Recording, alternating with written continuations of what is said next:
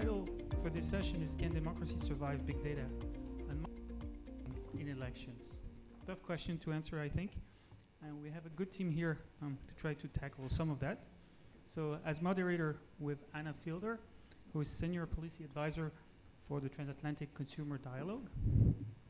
Next to me, we have Michael McEvoy, who is Deputy Commissioner for the Office of the Privacy Commissioner in British Columbia, so in Canada, but he's currently seconded to the ICO, so essentially the equivalent in the UK. And we'll probably hear why. Next to him, we have Jeff Chester, Executive Director at the Center for Digital Democracy. It's the first time I meet Jeff, but we've been talking quite a lot over the past 2 years about all these topics. And then we have Juhi Kulshrestha, thank you. So he's a PhD researcher at the Max Planck Institute. Her research is focused on how users consume information on social networks. Obviously, very good choice of thesis topic. And last on the panel, with Irina Vasiliu, who is Assistant to the Director General at the DG Justice, so at the EU Commission. And she was also team leader on GDPR at the DG Justice. So what should this session be about? So I think a lot of you might have heard about the use of profiling techniques in different elections and referenda that took place over the past year or two. So that will be the main focus here. Profiling, but also psychometric targeting, maybe a little bit about the science behind this, whether it's to be considered as effective or not, all those techniques. What do we know about it? What do we know about the individual effect on a person? But also something that's often overlooked is what is the influence of this targeting on the algorithmic systems that we use? So how much does Facebook, for instance, amplify this targeting? And how much of that can be tested in the lab by academics? So that's easy to overlook. Also, what constitutes collusion in this context between all the different players? You know, if you interact around data, is this really a collaboration between different actors in a campaign? I think that's a question we don't really know how to answer, but we can try here. Now, on the targeting at individual level, what is the effect of all those techniques on public debates? How does it change the expectations of individuals on how politicians talk to them, how they approach, how they try to convince them? Really, how does this change the debate? And we'll see that some do not see a problem at all around these techniques. Some others are horrified. So where is exactly the different mindset around this? What's making people see this very differently? So I must say, so my background is a mathematician, so I'm just a citizen for this, a citizen who is very curious and got really involved over the past year or two, starting in December 2015, actually, looking at one company in particular, Cambridge Analytica, and trying to get reporters first to talk about this because I thought it was important in the context of all the elections taking place. So if I can just say my little perspective on all this. The first thing is that it has been really a job to convince journalists to change their mindset on how they were covering, I mean, not fully change, but at least explore another aspect, which is not just campaign finance, as they are used to investigate elections, but also to start following the data, not just following the money, following the data around all this. And that took a lot of time to convince them that this was worthwhile looking at. And actually, it took a lot of time to convince also the regulators that this was worth looking at. And now we see that there are several investigations that are following those lines in the UK, in the US, in many other countries, where the question is really, did different parts of a campaign and electoral operation collaborate or not? Did they exchange money? Did they exchange data? Did they exchange targeting information? So that's really a new set of questions that regulators are not necessarily able to approach right now, or enforcers. And one last point is that I think in all those topics, it's really important not to lose focus, that this is about elections, so it's about individual decisions. And so that means that the solution should also include a component that is individual, around empowering individuals. So one last thing I want to mention in this context is that there are lawsuits that are being built around this in the UK concerning targeting of US citizens. That's another aspect, is the international data flows around all of this that offer a fantastic opportunity, I find, for transparency around the use of data. So that was my little intro. So without losing any more time, I'll pass it on to the moderator, Anna. Thank you. That was a great intro. Thank you very much, Paul, and welcome everybody. I just want to tell you we've got a fantastic panel here, but you must have noticed that we don't have anybody from the actual industry. And this wasn't for the lack of trying. I tried very hard. I invited several companies. At one point we had Facebook on the panel, but unfortunately they had to drop out due to personal domestic things. So we thought, well, no panel is complete without all the views. So we just want to show you a little video because the companies are all over YouTube and they actually tell us what they do. So we'll play this first to put some context in, and then we'll start our discussion. So Paul, can you please play the video? Today, we don't need to guess. Yeah, so this is filmed at the Concordia Summit in New York in September 2016. So just my personal information. In the background, I was working with journalists to report on all this. I was watching this more or less live, and we're like, oh, he's just saying everything we have been uncovering, and that's great.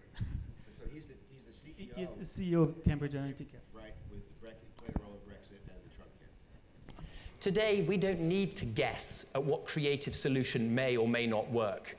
We can use hundreds or thousands of individual data points on our target audiences to understand exactly which messages are going to appeal to which audiences way before the creative process starts. So what is big data? Big data is really the aggregation of as many individual data points that you can possibly get your hands on, which are then synthesized in one database of record, cleaned or hygiened, and then used to inform and create insight on your target audience. This could include demographic and geographic factors, age, gender, ethnicity, religion, and so forth. Or psychographic or attitudinal factors. This is consumer and lifestyle habits, what car you drive, what products you purchase in shops, what magazines you read, what golf clubs you belong to, what churches you attend. And of course, personality or behavioral data. This is what we talked about earlier, how you see the world, what actually drives you.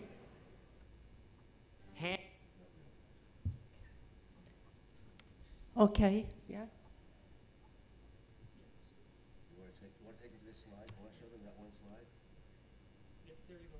Yeah. So I'll read it. The Trump digital campaign used the exact same digital marketing strategies that are used every day by corporate America.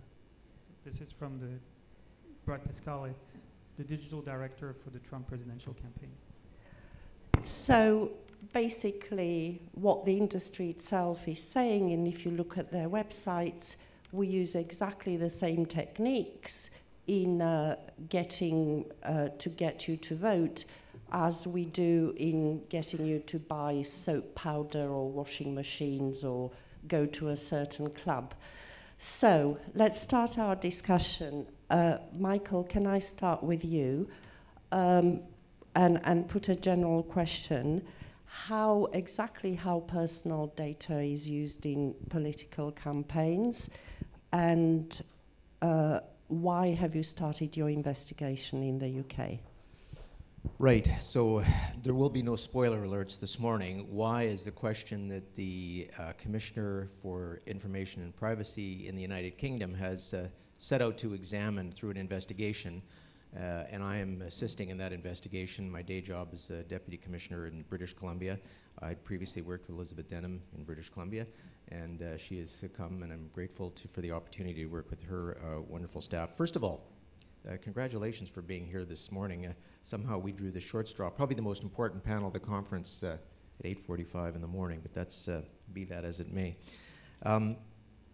So the answer to the question, can democracy survive, the question of this panel, and we as regulators, of course, are impartial, and I'm not sure that I'm going to give you a clear answer to that, or able to give you an answer to that question. What I want to just talk a little bit about what the investigation involves, but begin by saying there are many constructs of democracy, but I think surely one of them is a dialogue that occurs between the voter and political parties, where voters get to examine the platform and the interests behind political parties, get to understand that. The parties, for their part, get to understand the voters and their needs and concerns, and then a campaign ensues. Somewhere along the line, there is an imbalance now in this relationship, and an asymmetrical relationship where it would appear that political parties and campaigns know an awful lot more about the voters than the other way around. That is not clear to voters, that is not clear to citizens, and it's probably the key reason why Commissioner Denham determined that she wanted to pull the curtain back to help citizens understand what is going on behind the scenes, how political parties are collecting and using data about them. Now, if you think about the evolution of this, not long ago, we're probably talking even 30 years ago, the old-fashioned method in most Western industrial democracies, political parties went door to door gathering information about you, about your neighbors, talking about issues. Maybe changed a little bit in the 80s with the advent of and I should say collected on pieces of paper, and God knows what happened to those pieces of paper when an election was done. But I think it's fair to say there probably wasn't a lot of accumulation of data about you as citizens. Began to change a little bit in the 80s with the advent of computers, databases, where now you could record information about voters. It was a big deal back in those days to have a mail merge where you could link your name with an address. That was considered a big deal. But I should say, overlying all of that, overlying all of those conversations that are going on, is a campaign about issues generally fought in the public domain, in the public forum. Major newspapers would be discussing issues, television stations, and there sometimes only 2 or 3 of them. There was sort of a commonality of forum where these discussions would be happening.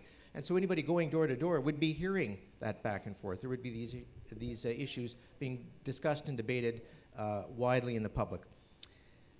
Things begin to change really in most recent times, the advent of big data. So now in many countries, many states, many provinces, you have the electoral roll is actually in an electronic format.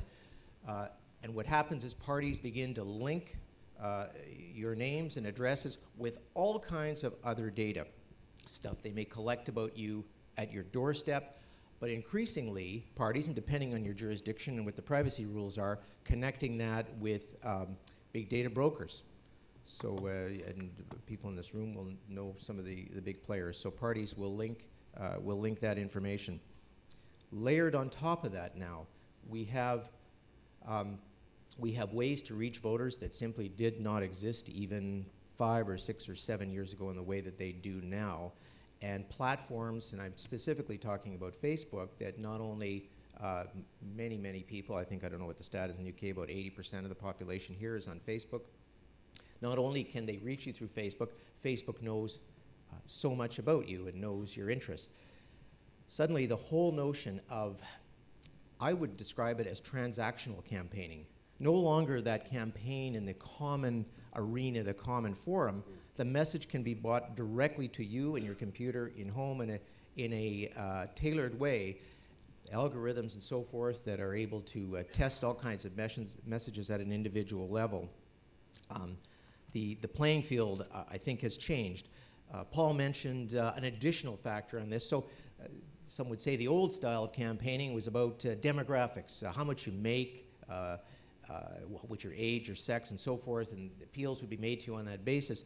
You saw a little clip from Alexander Nix, who would say that's very old school. What is in vogue now is to understand your psychological profile, so that the messages that they make can be brought right to your computer screen, and play on and play to the psychological profile of you as a voter. Whether any of that is possible or not, I'm not sure. I'm not capable of giving a psychological answer to that question. But what we are looking at in the investigation in the United Kingdom is to try and pull back some of the details around some of the things I've just described in a way that I think citizens and voters will understand. The Commissioner Denham, has described it as probably the most complex investigation she has ever undertaken. As somebody who is well involved in it, I completely attest to that. We are talking to all the major political parties. We're talking to big data. We're talking to the social media platforms. We are talking to the players that were involved in the referendum in the United Kingdom, because that story in itself generated a lot of concern and interest around how data is used in an electoral format. All of that obviously takes time. We have an outstanding team at the Information Commissioner's Office in the United Kingdom, and bringing to bear all of the tools that we have in our regulatory toolbox to try and get some of the answers to those questions that will help citizens. So it is a challenge, and look forward to continuing to do work on this. And I think the idea to report out probably sometime in the spring. So. Thank you very much for this, Michael. Very, very interesting. Can I just ask a question which I know you will not answer, but I'm going to ask it anyway. In your early findings, do you think this kind of big data influence had any impact on the results in the Brexit referendum? To come back to your answering of your own question, I'm not in a position to really talk about the findings or the evidence that we've gathered at this point in the investigation. So, not being coy, that's just the way it is. Well, we look forward to the results, obviously. Jeff, can I pass the word to you? Can you tell us a little bit of your research into the Trump campaign in the US? First, this is a panel sponsored by my organization and the Transatlantic Consumer Dialogue, and it wouldn't have happened as well and as far-reaching without the work of Anna Fiedler. So I want to thank Anna. Okay, that's it. So look, Brad Pascal said it, in my view, right. What the Trump campaign did was simply use the tools at hand, all right? And I want to make kind of 3 quick points in the 5 minutes I have. The failure to regulate the internet and the digital media and marketplace, principally by the United States, right, has created a global commercial surveillance apparatus, you know, with powerful tentacles in many ways, some of which Nick's referred to.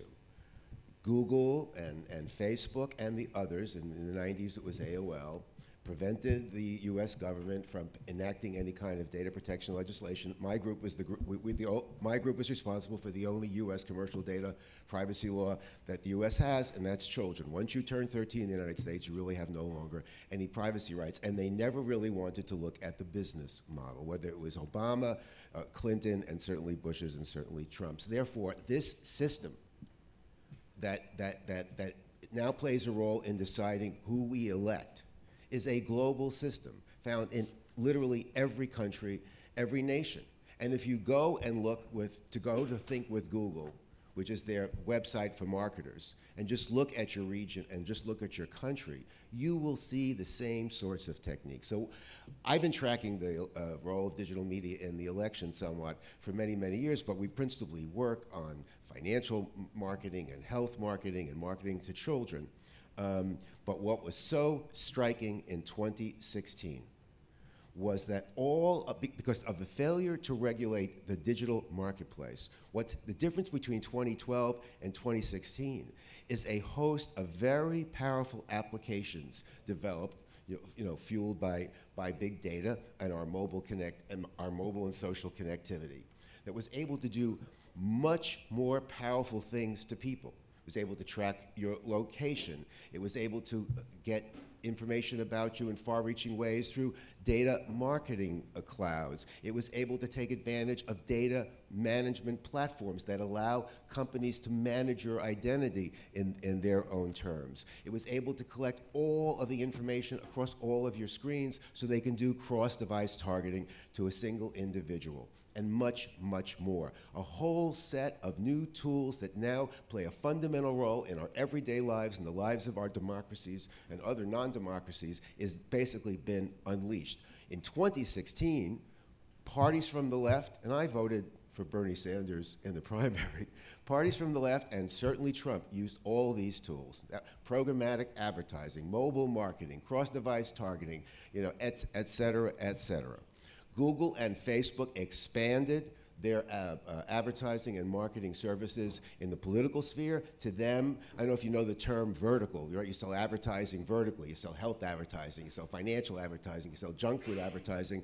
Facebook and Google expanded their vertical political advertising business. And one thing that they say, if you haven't gone on and looked on Facebook, Facebook for Business, for example, if you look at Facebook for Business, which is the site they have for advertisers, and look at the political case studies, look at, I think with Google for their political case studies, and just look generally what the industry reports.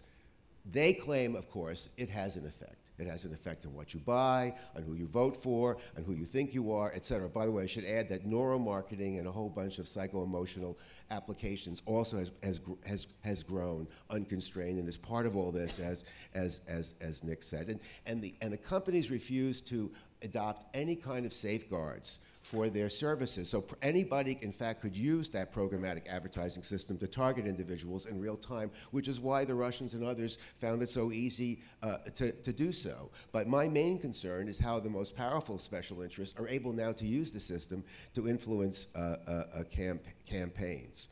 And of course, all this, including algorithms, are done in a non-disclosed way. They're totally unaccountable.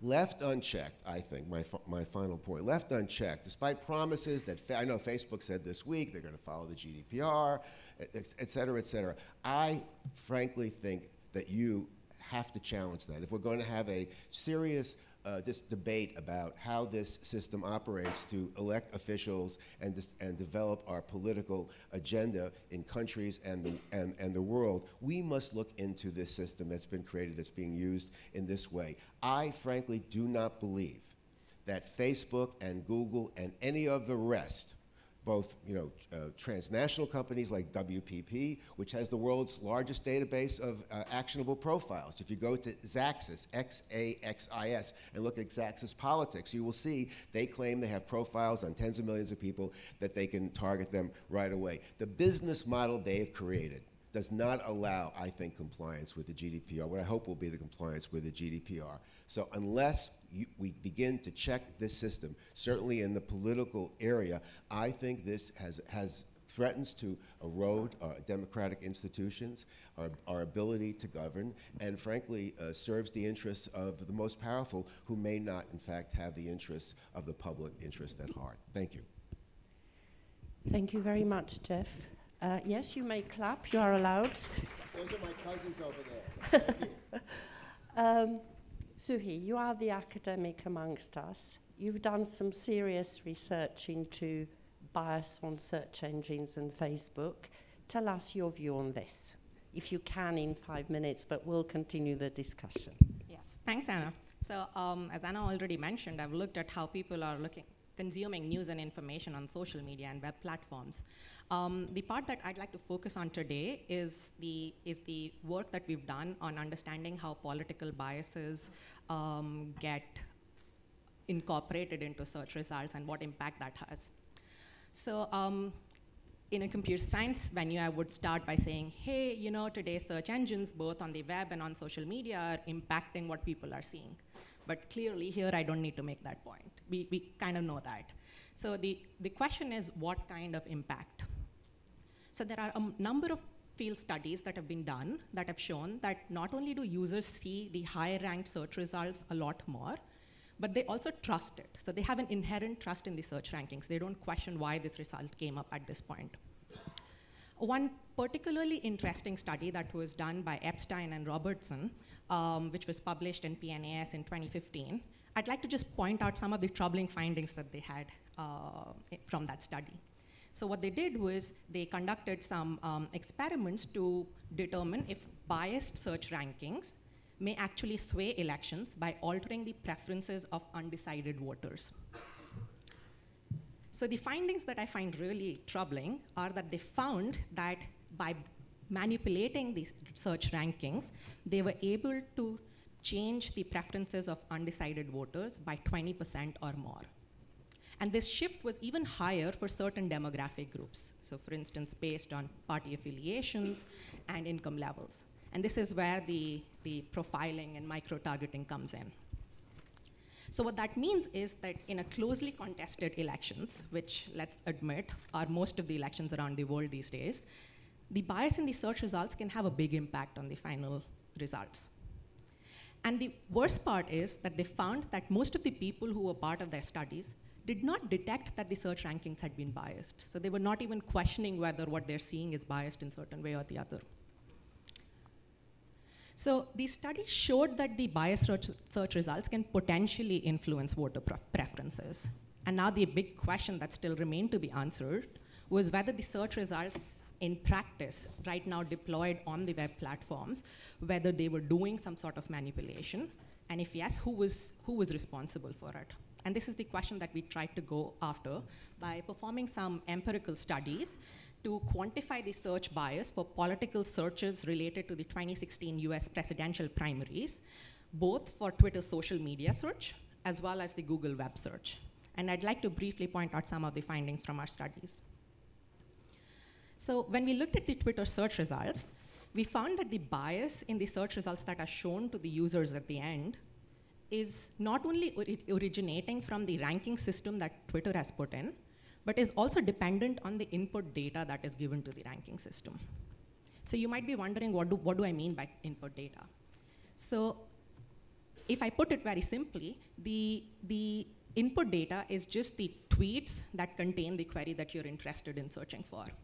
So what that means is that not only the Twitter's ranking algorithm is determining what you're seeing at the end, but also what the Twitter users are posting about that particular keyword that you're interested in is having an impact.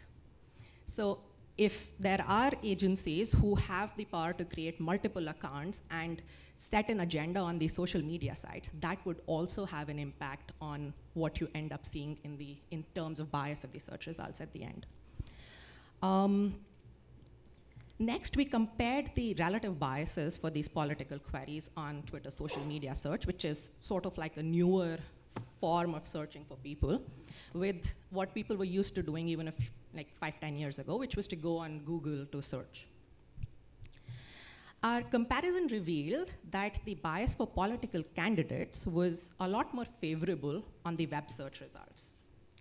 And the main reason is not because Google was trying to help them out, but because people have greater control over what is shown about them on the web search than they do on social media, where it's sort of like more democratic in a sense that what other people are saying about you also determines what's shown about you.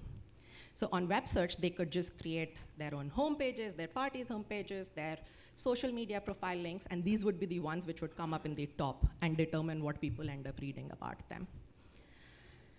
So both of these findings have certain very fundamental things that we need to start thinking about. The first thing is that the different search systems not only exhibit bias, but the biases are different for each of them. And earlier when we were trying to decide between, hey, should I go to Fox News to get my news, or should I go to CNN, I kind of had an idea of what the biases, inherent biases of these different sources were.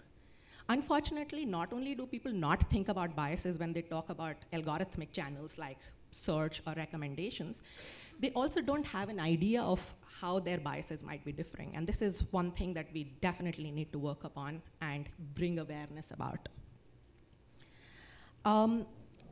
So having established the existence of search bias, the next big question was, how do we actually tackle it? And that's still an open question.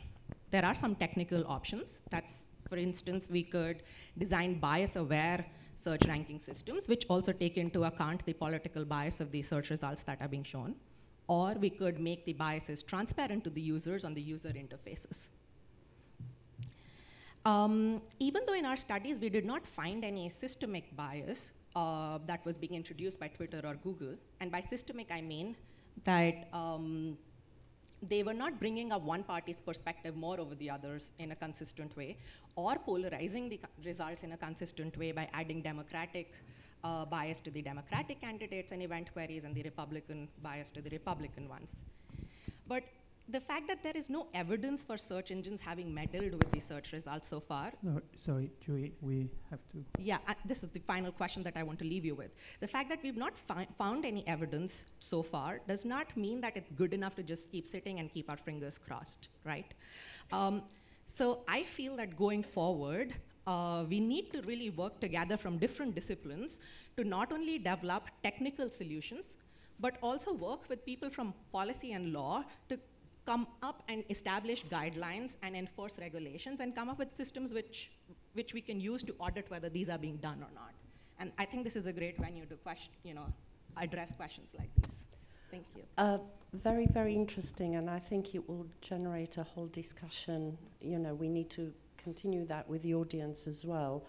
I give the final 5 minutes to our colleague Irina Vasiliu from DG Justice, who will tell us about European legal and policy aspects. Please. Thank you, Anna. Good morning, everybody. Indeed, thinking of the reply to today's questions and just picking up of some of the words that were just said today, trust, access, right of access, enforce regulation, big data, and how we analyze it. I would posit that data protection regulation is not the answer for all, but it is a key element. And why? It ensures in its own right checks and balances in a democracy. It also is an embodiment of how we address necessity and proportionality. Also, it's an element of empowering individuals and of taking and keeping actors, economic, public actors, accountable and responsible for what they do. So I think this is the first answer that I would give. Yes, data protection legislation is an element that can enable at least some of the elements that ensure fair elections. It is not the answer for all. I will just maybe stop and just highlight some of the elements that I think are important in the EU, from the EU data protection legislation, that can impact and that have to be taken into account in the context of political campaigning. First of all, what we are talking is the legislation which covers different sets. It goes from commercial data, from health sector, financial, to including processing in the public sector and by political campaigns. That means that it has to apply, and the principles apply to everything. First of all, we have to be sure that what data are collected are accurate, that I have a clear purpose when I'm asking the data, and that I do not usefully consider that data have to be gathered for a multiplicity of purposes that I will inform the individual at the end of the line at a very later stage in the process. That is one element. Usually, data relating to political beliefs are sensitive data. And if you look at the definition today, data revealing, it goes even deeper. So all data, even non-sensitive data to start with, which reveal political beliefs, have to be considered as sensitive data. What does it come in the European Union legal system by that classification, sensitive? It means that there are stricter rules on processing, and a very limited one. That means that I can only process either if I have the explicit consent of somebody, if I am a non-profit organization in the political system and I'm processing it for my own purposes, for my ex-members, or if I have laws, union laws, or more particularly member state laws, which regulate such situations for political campaigns and electoral activities. But very important, these laws have to ensure appropriate safeguard, have to be proportionate. And in the communication that the Commission issued yesterday in the next steps and what are the steps necessary that we and other actors have taken in order to ensure that the data protection regulation, the reform, is a success, we also cautioned about all the laws at the member state level which need to be in compliance with the GDPR, any of them, regarding how they comply, both the C6 and the one that they adopt the GDPR. And that is a key element if this regulation has to have a success and to be actual reality. Another element which is very important is not only on what legal basis I can process data, but also what are my rights. And this is a key element which I was speaking before, empowerment. I need to be informed. I need to know in a transparent way what happens with my data. It might seem as a standard rule, but especially in a climate like the one of big data, where we could say, no, but it's just big data, it's just statistics, I'm not using it. No, we have to make a difference. If I still have personal data, I will have to make the rules apply, and I will have to inform, I will have to be transparent, including in situations of profiling. And for profiling, you might know that also the Working Party has done a tremendous work in providing guidelines on profiling and automated decision makings, which will be finalized very soon, and which give a very good overview of what are the steps and the differences between profiling and automated decision making, and what are the implications of these rules. And I think this is key, again, to ensure that people actually know, especially in a climate where trust is very important, what happens with their data. Also, maybe a last element, because I'm more than happy to take questions later on, is on the restriction of rights. Of course, rights can be restricted, the right of information, the right of access, but these, again, have to be justified, either by union law or by member state level, in a very thorough way, in order so that we still have real rights. Finally, the responsibilities of those processing data. The regulation, at least the EU one, enforces the obligations imposed on those processing data. They have to keep them secure. They have to be able to show that they were compliant. And that is a very big shift from what we had in 20 years ago. But I would end on the continuity. What you see as data protection rules exist for 20 years. They are very valid democratic rules which ensures the how, not the what. You can, depending on the purposes, but the how. How do I do to make it compliant? And I think it's a very key legislation to ensure empowerment of individuals, democracy, and responsibility of operators at large. Thank you. Thank you very much. Paul, you want to say something? Thank you. Yes, I want to add a little bit on what several of the panelists have said. I want to make it very concrete in this specific example, actually. So, as I was working with journalists, and maybe the regulator next to me might want to listen, I was looking at what information was publicly available about what Cambridge Analytica was doing. So most of it here is not new in the context of a US election. But if you tell people that that's a schema of the actual database of Cambridge Analytica. It's extracted from a meetup where one of their early engineers was talking about their work. So he posted his slides online, and if you go on SlideShare, you can download the slides. So they're not only keeping voter data and whether the voter attended an event, which election, etc., in what county the person is, but they also have the family ID of that person with information about the whole family. Okay, so if you start thinking about what effect that might have, it means that they can target families where there might be a Republican and a Democrat on the other side. And they can target those families differently from other families that are more homogeneous. So they can start manipulating that little bubble in a certain way, right? So here it's a bubble we know, it's a family, it fits a classic pattern of, you know, this little cocoon. But they can also create new bubbles online however they want, according to different interests, and start manipulating this. How would they manipulate it? So this is another element that I found by looking at videos that were filmed by Sky News. And this is just a shot, you know, between two shots of an employee from Cambridge Analytica looking at a research paper. So if you try to find some words and then search on Google Scholar, you can actually find the actual paper she was reading. It's this exact paper, you compare it, it's that one. And you look at the content of the paper, and it's all about the need for cognition, quote unquote, and how to measure it, how to use it. Now, the need for cognition is a measure of how fact-based people are when they make decisions, basically. How much they think about decisions they're making, or how impulsive they are. So if you go back to the family example, they can try to measure not only whether people have the same political opinion or not, but how emotional they are about it. So they can start trying to target families that have different opinions, where the debate is going to be heated and emotional, or the debate is going to be much more reasoned. And basically have different ads for each of those groups. Just to give you an idea of how this whole thing can be influenced based on concrete facts. Paul, you are frightening me. Which is what they do when they sell us junk food and others. They target the families, members of the families individually. I just want to bring the audience in now. I've got a lot of detailed questions myself, but I'm aware you've all been sitting here and absorbing this information. We've got a spare microphone here. No, this one, hand one. So, who wants to start with any questions? Right, there's several hands up.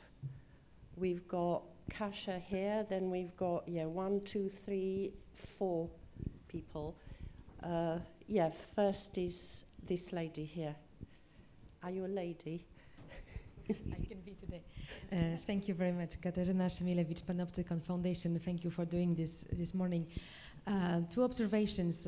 One, I hate to be not in agreement with your points on the power of data protection as a civil advocate on this myself, but I'm much less optimistic, in fact, to what extent we can use our rights against those companies. And simply practically speaking, if we go to Facebook and if we try to exercise our access right today, we will not find any of this.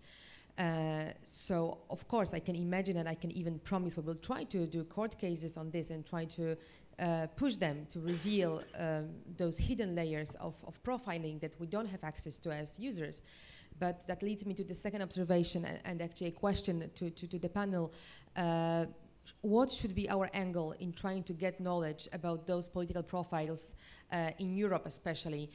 In the US, I understand that there are very many databases that people at Facebook and people cooperating with Trump can use and combine, because the market for data is much more developed.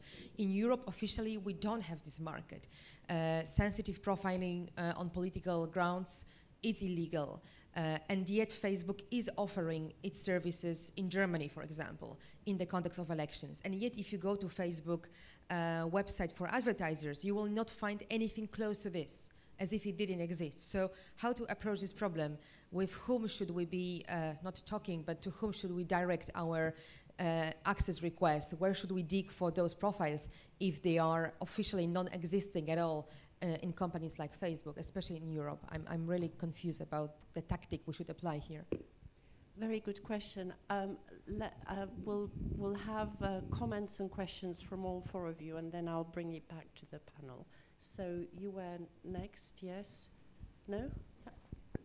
Sorry, can you tell your name, because I don't know your names. I'm Ivan Sekev, Central European University.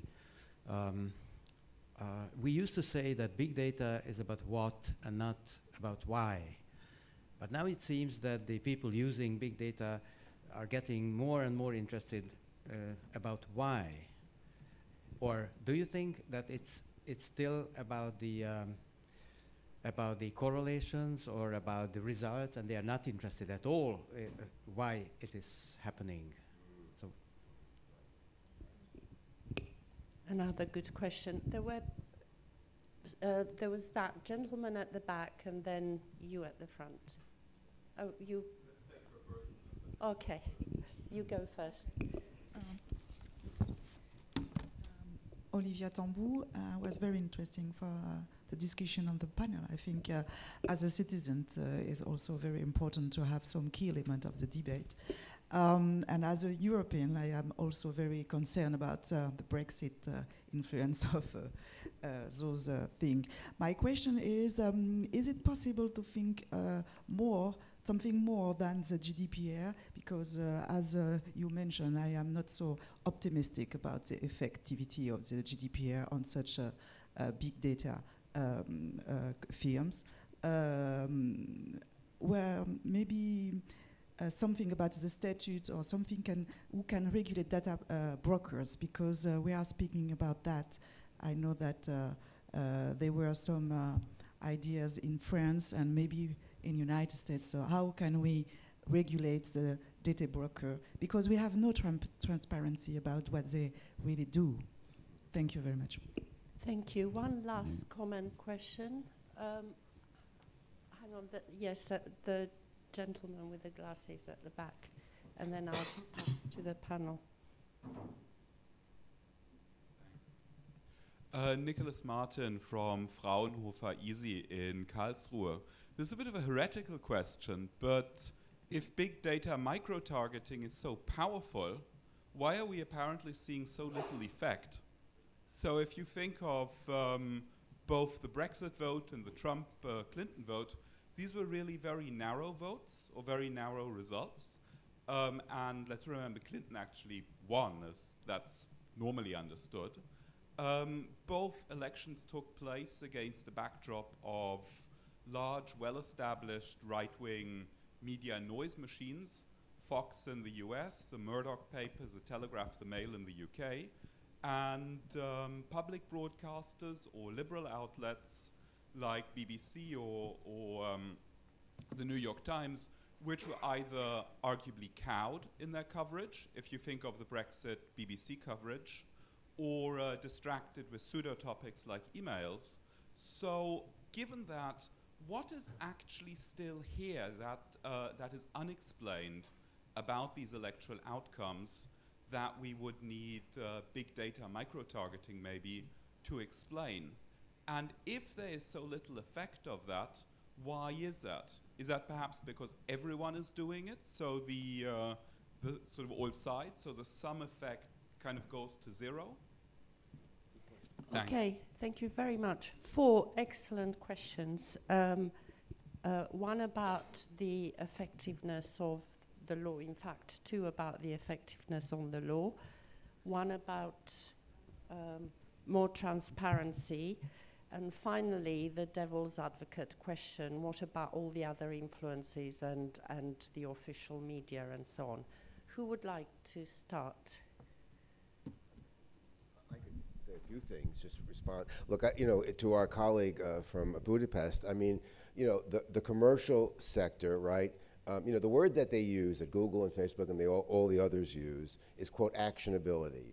All of these techniques, right, the marketing applications and the data applications, all fuse increasingly in real time, cross-device, to change you. So they're less interested, right, in the why. They know exactly what they want to do. You're going to buy this soap. You're going to vote for this person. You're going to think about this way. So that's where the focus is. And now it's been. And this is my answer to you, to the heretical question. They're all using this. They're using this in financial services and health services and political campaigns. And it's about to get stronger, because they've invested very heavily, Google and Facebook and others, in artificial intelligence to make decisions, to manage individual and group behavior. The Internet of Things, this cross-device world, it's very clear the direction the system has gone. It's only going to become much more powerful, right? And so this is the time to look at it and figure out what is prudent regulation and protection. And although it would be great to go beyond the GDPR, I mean, I think it's a very good place to start, because if you look at Facebook's data partners, Oracle Marketing Cloud, Axiom, they're all integrated into the system today. Irina. Sorry if I took too long. Maybe to Kasia on the optimism, and as a Commission, we prefer to be optimists, maybe naive sometimes, but optimistic nevertheless. Apart from the joke, I think what is key, at least from my perspective, and we have a regulator on the panel, and I see colleagues in the audience as well, is that I think the situation is still different, or will be different in May compared to now. Maybe not exponentially different, but still different. Why? Because there are things which have to be clearer. I have to inform if I have to do further processing, because maybe my initial processing would not have contained that, but I have to inform about further processing. I have to know, and now I have to be held accountable to what type of data do you collect, to have a strict purpose limitation, which was there before. And now there are also all the powers that the data protection authorities have to enforce. And yes, the right of access. That is, at least in data protection terms, the only action that I know, apart from the option apparent in Article 80 on the action by groups, which can act on behalf.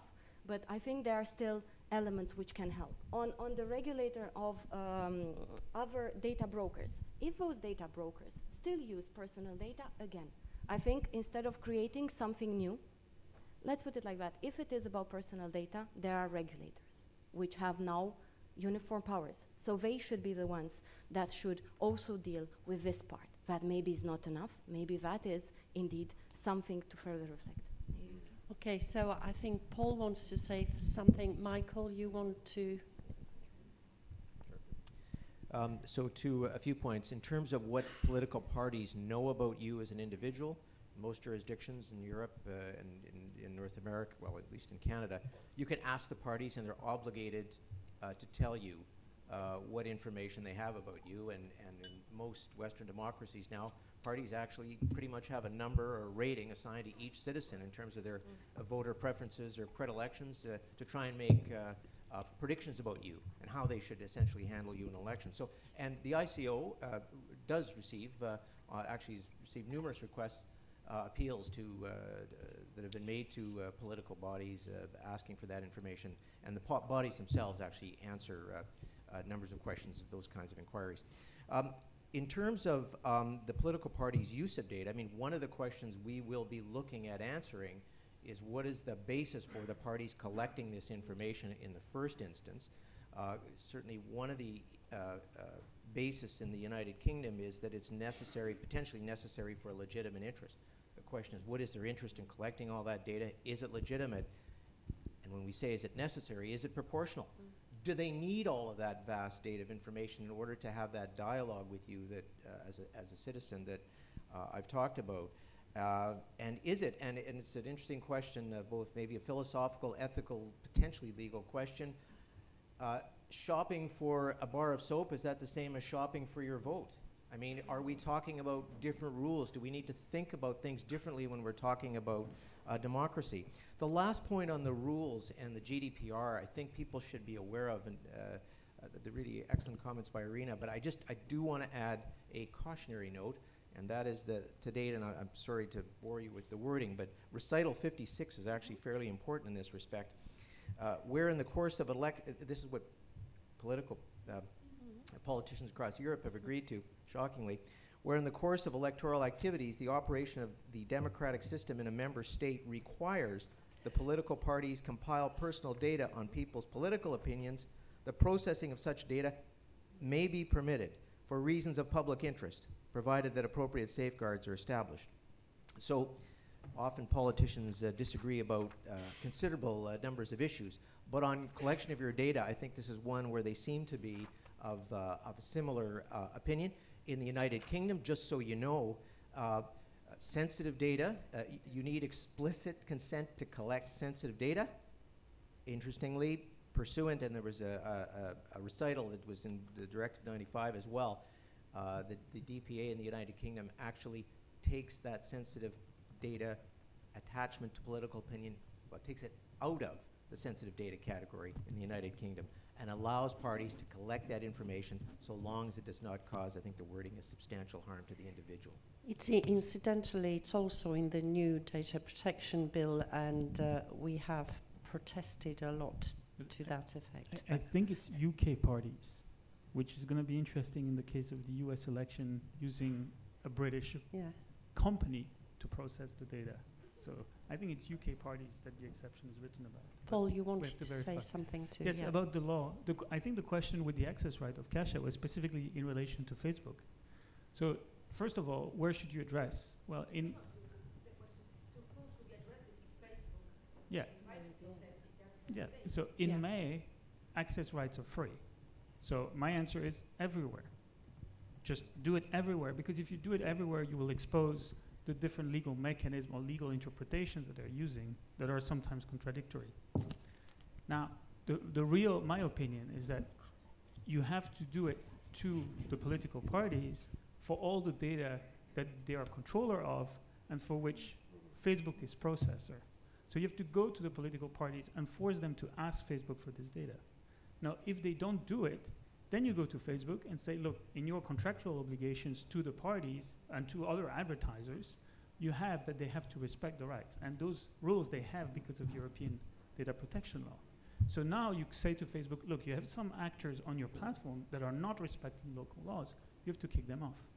So I've tried to do that, actually, with the French election, where I did access requests to all the big players in the election after signing up to their mailing list, liking their pages, all of that. And I did access requests to all of them. Of course, I didn't get any response, any substantial response from any of them. But then I went to Facebook saying, look, what are you going to do? And so that's where now I'm pushing that back to Ireland, where I'm not getting any support. But if this was more organized and everything, it can push more towards some form of platform regulation around data protection, which I know is a way that regulators really like to go about. If you look at content, for instance, the responsibility for hate speech is on Facebook, not really on the person uploading, or at least, you have to play with all this, but I think there is a strategy there. Juhi, you wanted a few comments, and then Irina, you wanted a few, and then I'll bring it back to the audience. Yeah, so I'd like to go back to the question that you asked about are we still concerned about the what and not the why? It's just that the what has expanded a lot. So the example that Paul was showing, and even the video that we saw in the beginning, there is a lot more kind of data that people have been able to get. And the why, they are turning towards the academics to answer. So there is a lot of research on how different factors like behavioral factors affect your decision making. And this has been studied. It's just that there was no access to this kind of data, but it is now. So they are really interested in the how and the what. The why is already being answered by the academics, unfortunately. And what do we do about it is, I'm not sure. I don't know. I don't have a good answer. Do we stop research? Of course not. But how do we make sure that it's not used in a negative way? Yeah. In 30 seconds, maybe to react on 2 points of Michael and Paul. On Michael, I agree. The recital on political parties and compiling political opinions is there. It's 56 now. It was for 20 years the 36th recital. So probably the politicians are the same since the last 20 years. But for me, that is of no, in the sense that law has to obey all the provisions of the GDPR. And for me, the key is on the appropriate safeguards. I will always have to underscore that and derive that from, is it necessary, is it proportionate, do I have the appropriate safeguards to do that? On Paul's comment, indeed, but should you be informed correctly who is the controller, which is the first requirement of Article 13, you should not send access request urbi et orbe, but to the controller, which is supposed to reply adequately and to say, here is what I have processed according to the purposes for which you entitled me, or I was required under law. So I think that is also the problem. We do not know, and the lack of right of information, appropriate right of information, is another element in the debate. Thank you. Thank you very much. Any more? You wanted to make a comment.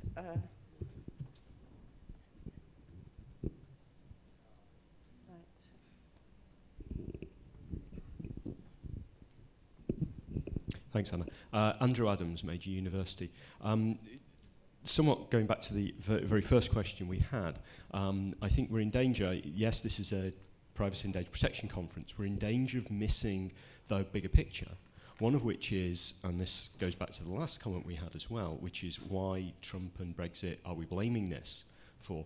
Part of the issues here, in particular in the US and the UK, we've had very weak electoral oversight. In these particular areas. In the US, there is a problem that Facebook lobbied hard, particularly Facebook, also the other companies, but particularly Facebook lobbied very hard to get political ads on Facebook exempted from the rules that apply to radio, newspaper, and television. And that needs reversed. And the information commissioners, the data protection authorities, the appropriate authorities in the US need to be dealing with this, and they need to be working together with the Electoral Commission people. In the UK, there are some very strict rules that were not applied during the Brexit referendum, and those apply both to the UK organisations, there is a huge amount of evidence now that at least one or maybe multiple of the Leave campaigns were using Twitter bots. Now there are existing rules on the Electoral Commission on Twitter accounts. Very specific rules that a Twitter account has to have in its profile that it is an official account of an organisation. That was not the case. Those were not listed on there, and yet nothing has been done. Now, this is an area where the ICO doesn't have jurisdiction on this. It's not the ICO's job, it's the Electoral Commission's job, and they haven't been doing their job. But the ICO can be saying, and working with the Electoral Commission, saying, this is an area of common interest, and this is something we need to push, particularly as the GDPR comes in, that in this particular area, it's not the data protection authority's only job. They have to be working with the other organisations to figure out how they're going to work together to keep our fundamental right of autonomy. This is what it comes down to. It's autonomy, which is related to privacy, but it's the autonomy and political autonomy, which is a core fundamental element of our democracy. And that's what we need to do. We need to get the data protection commissioners and the electoral commissioners and get common rules working on these. That is a sort of very good comment. Thank you very much, because we also need to discuss about what other electoral rules in democracies complement what is happening here. We have broadcasting media and print media quite heavily regulated in terms of elections. What are we going to do about big data and online? And that was your main point. Yeah, can I just make one quick comment in respect to that? As we have done, looking at our investigation, there are some issues that are obviously, and this is not saying anything out of school because it's been reported publicly around some of the financial issues. Those are issues that the ICO doesn't deal with. It is the Electoral Commission. That said, we have had communication with the Commission throughout this proceeding, and actually we're attempting to put in place a memorandum of understanding to be able to share information to serve the public better, to ensure that there's no overlap in the work that we do. So your point is very well taken. And in the United States, we have a very weak Federal Election Commission, right? And even though you're right, Facebook and the companies famously lobbied the Federal Election Commission to not implement the same kind of disclosure requirements that are required for television, I don't think disclosure alone in the digital context is really meaningful. It's the failure overall in the United States and the fact that the companies have been able to capture all the administrations and the policy making process that has created an environment where they're able to do anything they want in all the spheres, and that's the U.S. problem. Necessary but not sufficient, I think, is needed, but it's not really sufficient by itself. But to your point, I mean, Yes, it's true that up until March 2017, the ICO and the Electoral Commission were just two different verticals, not talking to each other, essentially, on those issues. And the big gap, the big specific gap that there was, is in understanding, having the same database in the back end, if you want, as collaboration between different sides of a campaign that are not supposed to collaborate. So typically in Brexit, different groups have spending limits, but if their spending goes into common database of profiles, that's a collaboration. But the Electoral Commission didn't see that as a potential problem, or I don't know how to phrase it, but they were not looking at that. And what we need is good enforcement at the data protection level as a base layer for informed discussion and then informed enforcement of other interests that we want to preserve. There was somebody yes, and Kasia again afterwards, yeah. Yeah, sorry. I would like to ask, what if... Can you tell us your name, please? Gianmarco Gori from University of Florence. Thank you. What if providers would comply with their transparency duties and people just don't care about the use of their data for these purposes? Don't we have another interest, a public interest, in regulating this use of data? Thanks. So you are essentially asking, what if the public doesn't care about their data being used in that way? Even empowering people to know and control, they're still being manipulated. So yeah. we have a public interest in regulating this. Okay, thank you. Kasia. Oh. Thank you. Very good point made that it should be societal interest, not only individual interest, if we want to get any results. And just two more observations on the broader picture. One is that I have strong feeling that if we chase political parties, we will quickly learn that they are not responsible for those targetings. They have nothing to do, maybe formally and practically and financially even, with the actual campaigns, right? Because we are talking about Twitter, Facebook, soft tools, soft propaganda, which is difficult to be attributed to political party. We are not talking, I believe, about official marketing of a presidential candidate, but about things like fake news or things like other messages that might support the candidate but are not labeled with the candidate. So that's an additional challenge with regard to access requests. And second practical problem, back to democracy, what do we do with players who play really evil games, really dirty games? When I discussed that in Poland with people who do political marketing, they told me, okay, even if I, with my progressive, more liberal party, agree to talk to you about data protection, our opponents on the right will not. So if we comply, we actually give more advantage to those players who will not comply. What do you do? If you really care about democracy, it might be the case that we have to give up a little bit on the principles, not to support the really dangerous political sides, parties that will not respect those rules anyway. Okay, so this brings another two important elements in the discussion. A, the link with fake news and what is not generated by political parties. And secondly, this discussion started in the first place because of Trump and Brexit. As I understand, the Macron campaign was also helped by a company that deals in big data. Why are we talking about one side and not the other, which is another important question? Would we say the same things if a different result was in Brexit? So I just want a few comments to what Kasia said and then these bigger philosophical questions. So, as a regulator, the answer to your question is yes, even-handed treatment. You made reference to France. There was an issue in France where I think it was individuals were not even signing up to campaigns or indicating interest in campaigns, giving their emails, I believe it was to Macron and others, who were using the Nation Builder platform. I don't know if anybody's familiar with that. It's essentially a database for political parties. But what it does, it has one feature which was automatically enabled in France, which was that it would link your name to your social media accounts. It would do that automatically for the parties to help them get a better understanding of you. The CNIL shut that down. Once that was understood, in fact, that's what they were doing, that was shut down. Boy, it's a dark topic this morning, and I really get the question about do people even care about this? I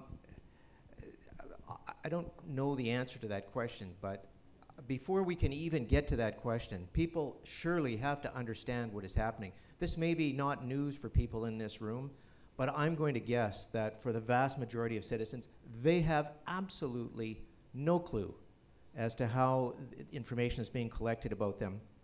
I suspect they would likely be surprised, and that's part of what the Commissioner in the UK has set out to do.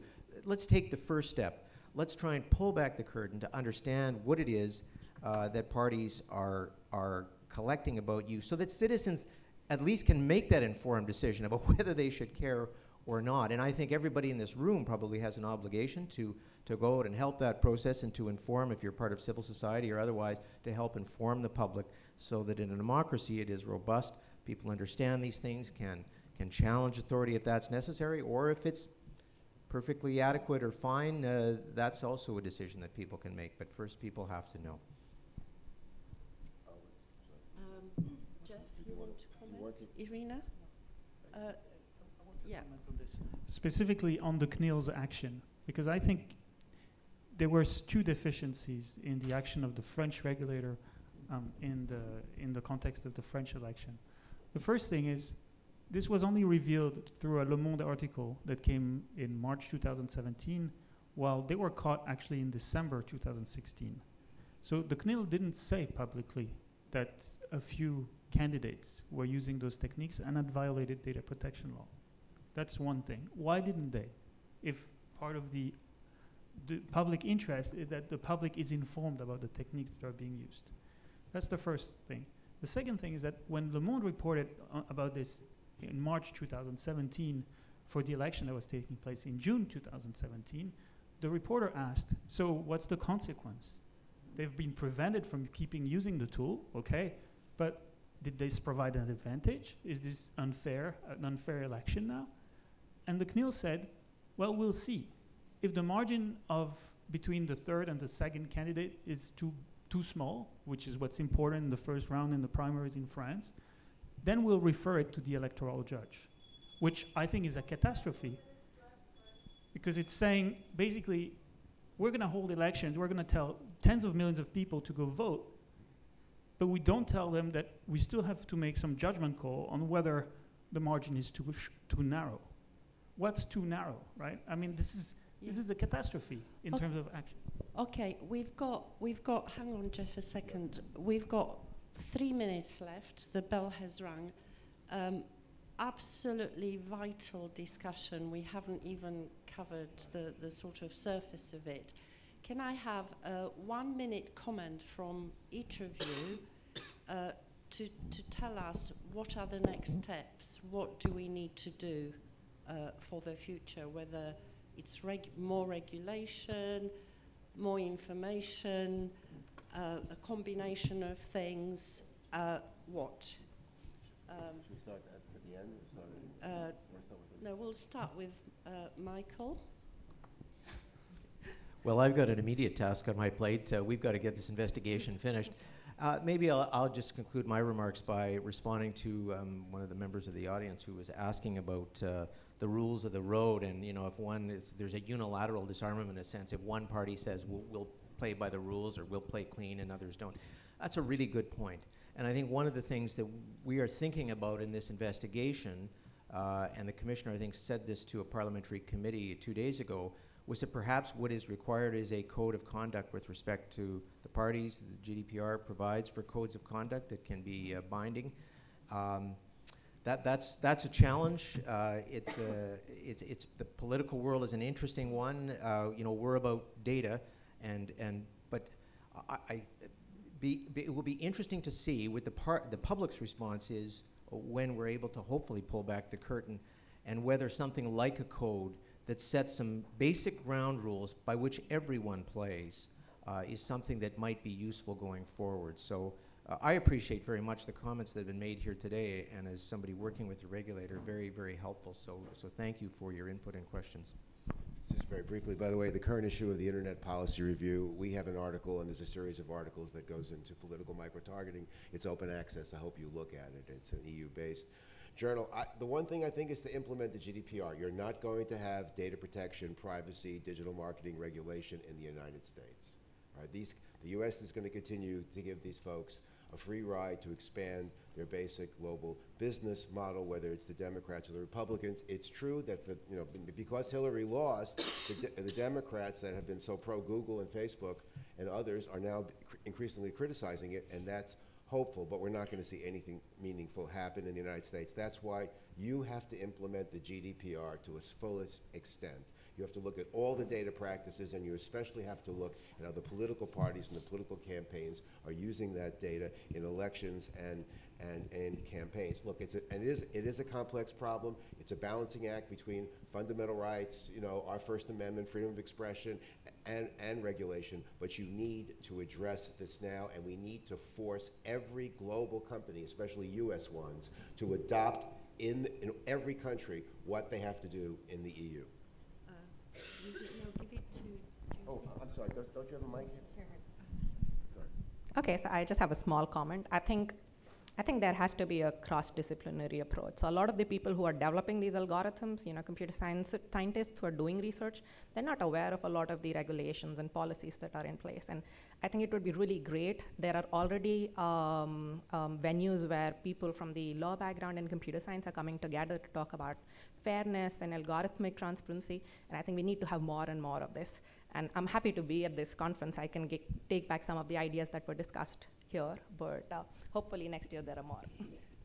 Irina. I'll just second the previous comments, and maybe to react on 2 points. People not caring, indeed, awareness. If you look at the Eurobarometers 80% of the people do not trust how their data are used online. Probably the same would happen if somebody would go now and ask for election campaigns. But let's see. So awareness, one element. Enforcement, the second. Probably if you can get Jeff to speak like that in all conferences, that would also help globally. Thank you very much.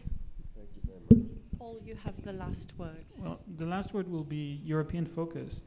With what Kasia is saying about the implementation of the GDPR in Poland, I think, that's kind of worrisome, because I think we'll have the same debates in a couple years, but which reduced to member states. You'll have situations where, you know, there's an election in France where the database of a political party was hosted in Poland, and the GDPR allowed that, but it turns out that if you host your database in Poland, you can do more political profiling. Or if you use some adequacy instrument, you have it in England, where more is allowed to be done. That's the case now, but with Canada and the UK, or with, you know, the US and the UK, all those trans-border data flows are being used to circumvent the law, and it's going to go back to the member state level. Well, on this optimistic note, Paul, thank you to all the panels for your excellence, and thank you to the audience for being here.